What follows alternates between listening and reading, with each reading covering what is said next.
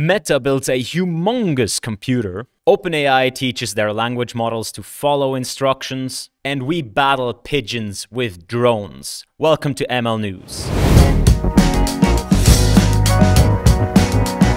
Hello and welcome to ML News. Now I have to say these aren't exactly news. This is stuff that we've somehow missed or skipped or anything like this from the last 2 to 3 weeks, let's say. So consider this more ML olds. But if you're interested, stick around. If you actually do enjoy new ML news, be sure to be subscribed to the channel, leave a like, and as always, tell me what you think in the comments. I'm very happy to take your feedback. First story, Meta AI has released a blog post introducing the AI Research Supercluster, Meta's cutting-edge AI supercomputer for AI research. Now this is a big computer. Like, look at that.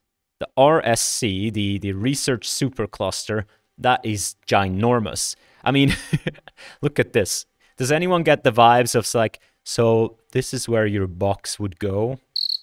In any case, this is a huge thing. It consists of 760 DGX A100 boxes.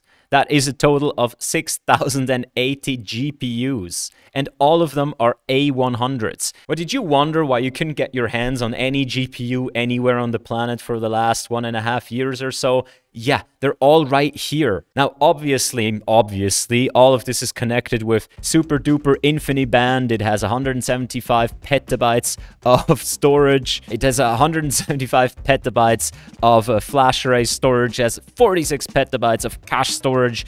And it has 10 petabytes of flash blade storage. I have no clue what these things mean, but it's a lot. So the blog post goes a little bit into the history of how it was built, a bit more at what it contains, how they make it secure, how they handled the difficulties of the last 2 years, and so on. This cluster is supposed to support Meta AI's production and research workloads, and is already operational, but is planned to finish to its full scale up to the mid-2022. Look, here's the box. Here's the box. Where does the box go?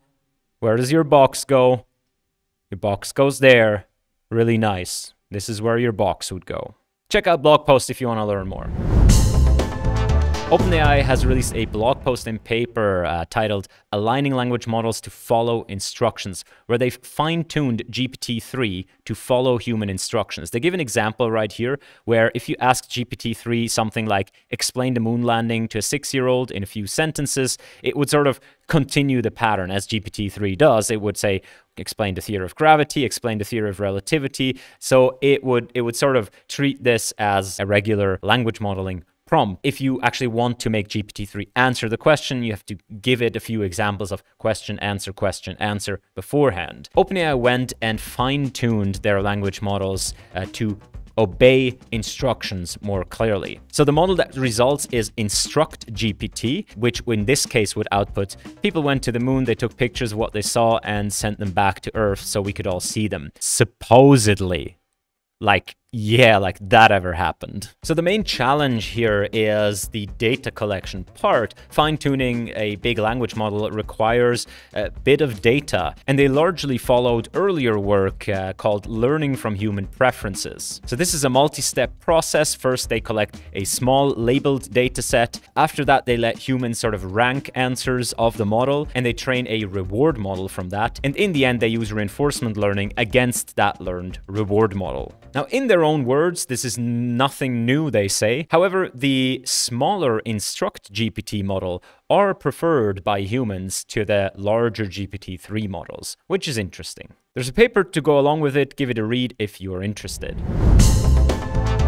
Meta AI writes that they are releasing a series of multilingual autoregressive language models up to 7.5 billion parameters, which significantly outperform English-centric language models in few-shot learning on 20+ languages. Again, there is a paper to go along with it, and the code and models are available on the repository. These are multilingual models, and most of the models are trained on 30 different languages. As you can see, they do scale up in partially layers, also model dimensions, and there's even one model that's trained on over 134 languages. So if you're interested in multilingual models, give this model a try.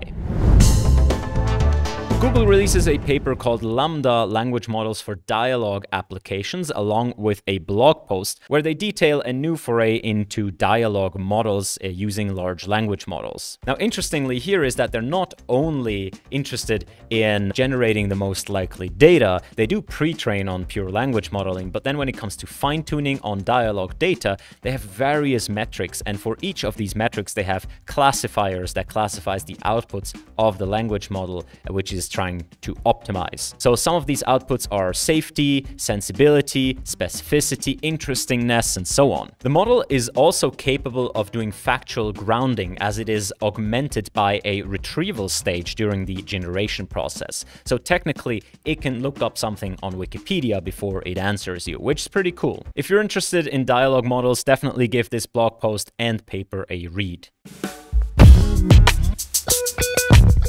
Alright, some helpful stuff for this week. Evolution Gym is a large-scale benchmark for evolving soft robots. So contrary to classic reinforcement learning where your agent is kind of fixed and static and has a bunch of actions available, in soft robots you can also choose how to compose your robot. So here's a bunch of examples of soft robots.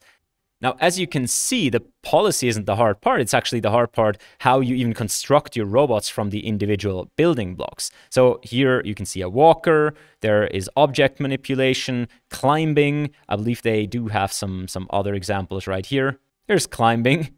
That looks pretty cool. So even though it's still reinforcement learning, this is a cool domain. I like it. There's a paper to go along with the release. If you're interested in soft robotics and reinforcement learning, give it a read. Stable Baselines 3 is in the Hugging Face Hub. Stable Baselines 3 is a reinforcement learning library that provides kind of baseline implementations of RL algorithms such as proximal policy optimization, Q-learning, and more. So now these are on the Hugging Face Hub, and you can just kind of download the strategies, maybe? Not entirely sure. But if you're into reinforcement learning, give this a try. I've seen that Centdex has already made a video using Stable Baselines 3, but as far as I could see, he has not used the Hugging Face Hub. So sorry, Harrison, you actually did like a lot of work for nothing. You like pip installed the actual package. Why?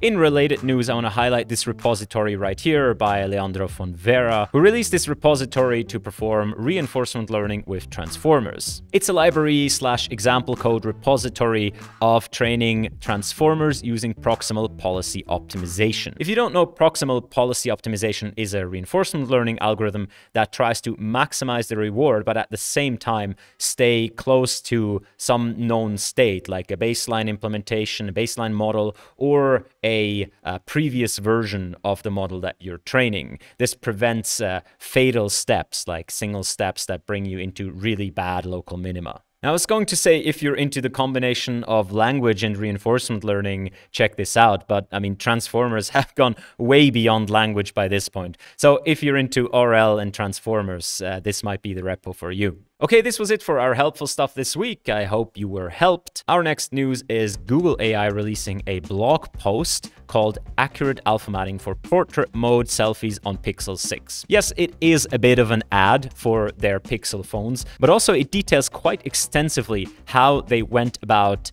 training a system that would generate the alpha mat for the types of portrait pictures. So the goal here is to get a mask on top of a picture that separates foreground, meaning if it's a portrait, the person, from background, so that you can swap out the background. This is challenging because, as you can see right here, hair is often a problem. There are very fine details. The lighting can come from any place, and that might not match up with the background, and so on. So they detail what kind of model architecture they did. It consists of progressive upsampling, which we've seen a couple of times so far. And the most interesting part is the data generation process. They have this giant studio with like surround array of cameras and lights, so they can activate different lights at different times and get kind of a 3D impression of the subject that is at the center. They're also able to capture different lighting effects on the subject, which is also really helpful because the second thing they do is they place that subject into various kind of fake backgrounds. And these fake backgrounds are not just any picture,